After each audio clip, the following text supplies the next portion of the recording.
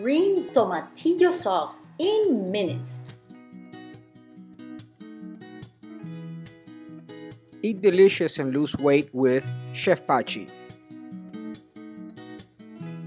Green tomatillo sauce in minutes. Today we're gonna make an amazing tomatillo sauce with some of those onions that I taught you how to freeze so you don't have to get your hands dirty or your kitchen dirty. So we place our tomatillos and the onions and the garlic into a pot, add water to cover them, and bring them to a boil over high heat.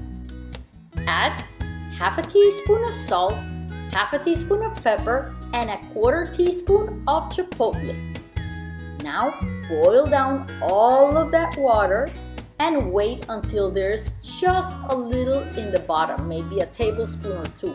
Wait for them to cool a little bit, transfer them into a food processor, and add 2 or 3 sprigs of cilantro, which is about a quarter of a cup pressed. You can blend it or you can process it, and that's it. You have a beautiful tomatillo sauce for many dishes. Here we're gonna add it to some quinoa flatbreads. Look at it, beautiful, mixed with some Greek yogurt. And also on top of the salmon and its Greek yogurt sauce. Remember, with Chef Pachi, delicious food, amazing mood. Enjoy!